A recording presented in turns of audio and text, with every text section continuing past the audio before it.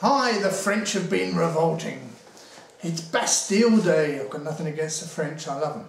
Bastille Day, everything's closed, so I thought we'd do a little video. I thought we'd do a video of a little still life. Now I'm going to try and get a nice picture of this, showing all the facets in the glass. It's cut glass, quite a nice decanter. So we'll try and get a nice shot of that. Always look at the camera when you're talking. So let's get on. Now I always try and get an idea in my mind what I want to do. So for example, the carafe I'm going to shoot, I would like it to be a lot smaller there. So what I want to do is try and create a pyramid effect with it, with all the nice cut glass being nicely lit. Now I create round it a sort of halo, and that halo I'll wait and see really how I'm going to do that and what colour I want, but it will probably be lighter or darker, a little bit over the height. So we'll get on with it, but that's really what I want, this nice sort of pyramid look, probably even more than I've just drawn. Now of course this means, to get that nice effect, that we're going to have to use a very wide angle lens. So I put a 10mm on, and the camera is very, very low, looking up at the product. So I put the product on a piece of glass. I might keep it like that, might not, we'll see. This is all a question of experimentation at this time. Now why is it so low? Well, the wide angle lens is such that it's in fact, if I'm not careful, going to be looking at the ceiling. So I've put it very, very close to the background. That's not too bad. I've still got room to light the background, and you've got to think about all these things when you put it in place. So I've got enough background above. I've now got to find exactly the centre. If not, I won't get that nice pyramid. So that's going to be my biggest problem. So I'll get on with that. Well, here it is. Now I'm trying to get this centred. Now, as you can imagine, anyone who's been trying to do a cathedral or a church and get dead centre, this is extremely difficult. The slightest movement of the camera will get it right out. So I'm going to spend quite a lot of time doing this, so bear with me, and if anyone kicks the tripod when I've finished, I'll go mad. Now, an interesting tip on how to do this is to actually attach it with an HDMI cord, and then you can look at it on a monitor. Now I've got the monitor flat on the floor. Now what I've done is I've straightened that line of the top of the background. That's absolutely straight, and I've straightened the glass to be parallel with that. So then I know, as long as that is in the centre of the image, and the distance between that side of the carafe and that side of the carafe is exactly the same from the edge of the glass, I know that I must be dead centre. So we're not far off. I've just got a little change to do, and then we'll get on with the lighting.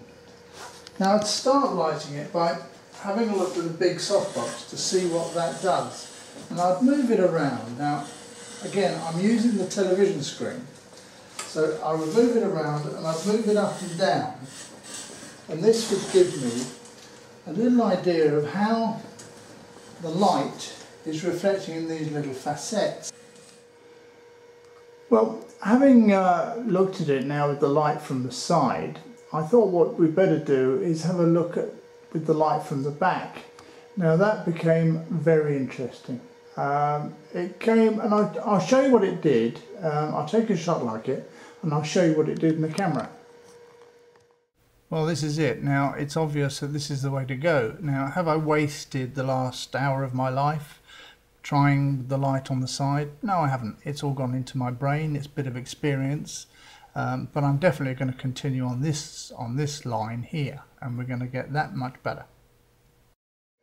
So now I'm doing a series of tests. Now, I'm moving this light. It's just a snoot, flashlight on a snoot. And I'm moving in different positions and taking a picture each time, and I'm finding that I can actually get a very nice result. The image as it is now, the latest, now there's quite a lot to do still. A lot of you will say, oh well, stop it, you can do that on the computer.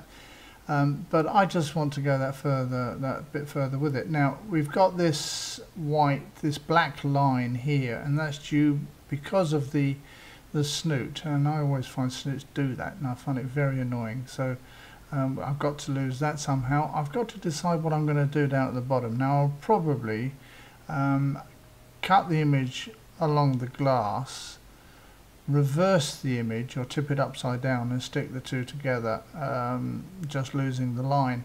But we'll see, we'll have a go at that in a minute. I'm beginning to wonder why I spent so long worrying about the ceiling being in the image. It would have been a lot easier if I'd have been working further away from the background. But all that said, we're on the right track, and I think we're very nearly there. This is the image we're going to use to retouch. So let's have a little look to see how we're going to approach that. Well, of course, another thing I can do is by going into Edit, Transform, I can go into the perspective.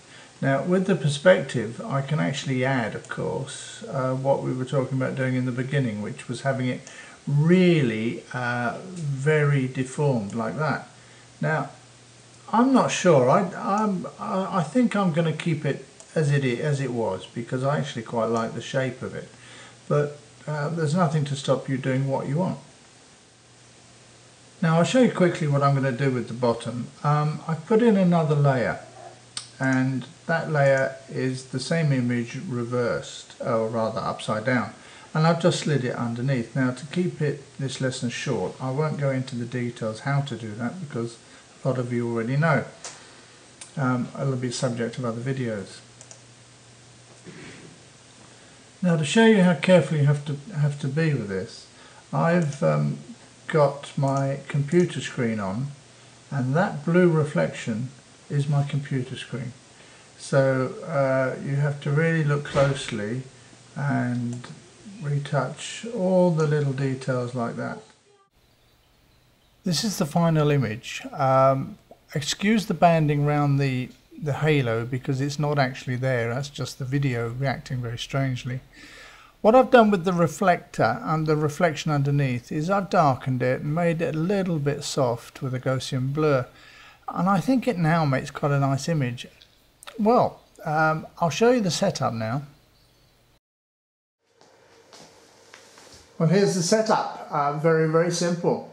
10mm lens on a Canon 7D at f/16, one flash over the top, just causing a spot. It really is as simple as that. Now, if you remember, I had trouble with a band on the snoot. I got rid of it just by putting the honeycomb in the centre, and that got rid of it. Now, honeycombs work not from every distance, but they can be helpful from time to time. I've got a light coming out of my head somewhere. Right, now, that's it. That's how to photograph that. Now, why don't you try it? If you've got any glass lying around your house, upload it onto itchyphoto.com. There's a few professionals there now giving advice. So, in fact, whatever type of photography, there's professionals giving their advice. So, we're all there to help you. Upload it, itchyphoto.com, and we'll see you soon.